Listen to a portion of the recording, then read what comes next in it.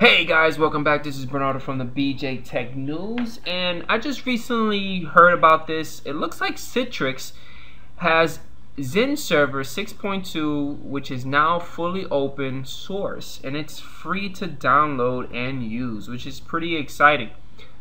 It looks like Citrix is also introducing XenServer.org community portal for people to go in there and start chatting about issues, tips and tricks.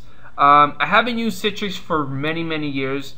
I used to love Citrix, and then I found out VMware was awesome, and especially Hyper-V with Microsoft. But today's video, guys, I want to show you how to get this guy installed inside VMware Workstation 9.0.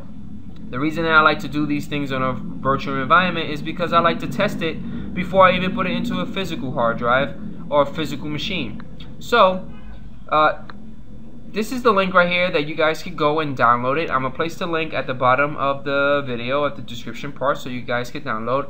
The only thing I don't like about the download with Citrix is that you have to have the latest Java for it to work. So keep in mind you have to have Java.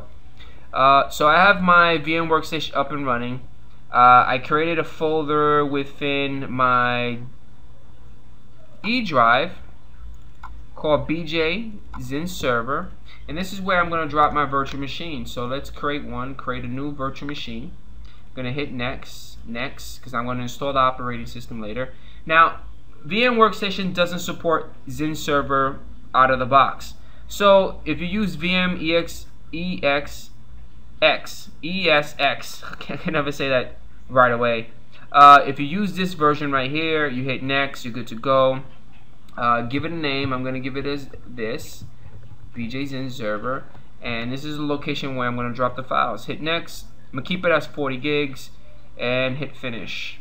Now, if the machine that you're testing this, your host, like my host machine, if your host machine does support virtualized Intel or VT virtualization, you would take advantage of all the features that XenServer has.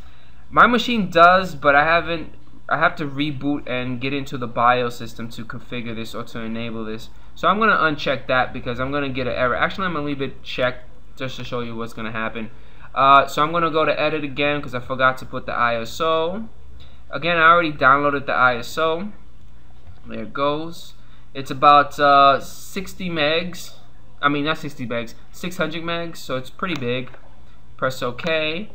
And we're going to power it on. I'm going to close this right here. Now, as you can see, my machine does support this, but it looks like I haven't enabled it on the BIOS settings, so most likely I have to do that later on. But I'm going to continue without the Intel because it's still going to work. I'm still going to be able to get into it and install it with no problem. But it's some of the features that I am not going to have because VT virtualization is not enabled. And so once the boot loader gets up and running, and you're going to get this right here. Depending on where you're from, you need to pick a key map. I'm from the US, so I'm going to hit enter or OK.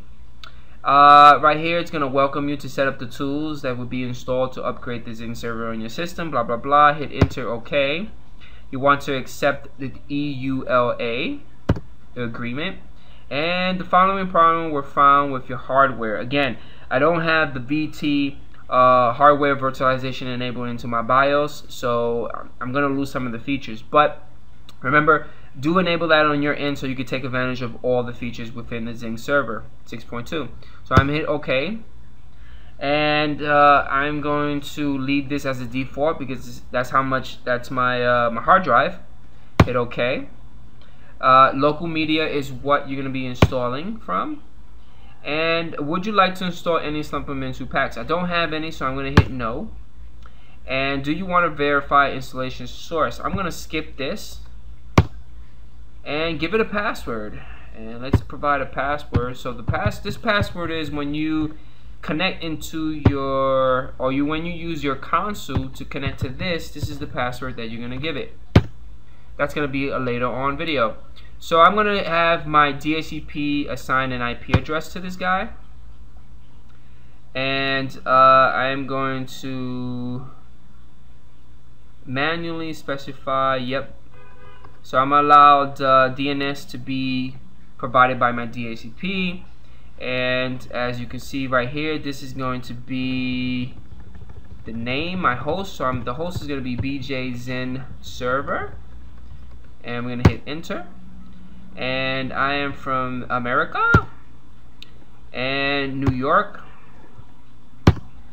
and I am going to use the NTP. I don't have a manual one. I'm going to allow my DHCP to configure my NTP, and we're going to install it. And we're back. So once everything is completed, you're going to get this dialog box. Because I'm on a virtual machine, I'm going to go and right click here, go to settings, and I am going to dismount my ISO. So I'm just going to use my physical drive, press OK, and get back into my virtual machine and hit enter so it can reboot. Once it reboots, it's going to finalize, and then from there you're going to get into the console that will give you all the information, such as the IP address to go inside your XenServer to manage it. And we're back, guys. It's fully completed. It rebooted, and once you reboot, this is what you get. Again, you could assign an IP address to it if you want, but I let my DHCP assign an IP address to it. And that's it, guys. I think on the next video I'm going to show you how to get into the manager and download what you need to download so you can get into it. That nice little GUI console. I think the GUI console is called Xen console. I'm not too sure. But I'll catch you guys on the next video. Please give me a thumbs up. Please subscribe. Also, if you have any concerns or any questions, leave them right next to the comment area. I always do reply to all my comments, good or bad, and I'll catch you guys later. Peace out.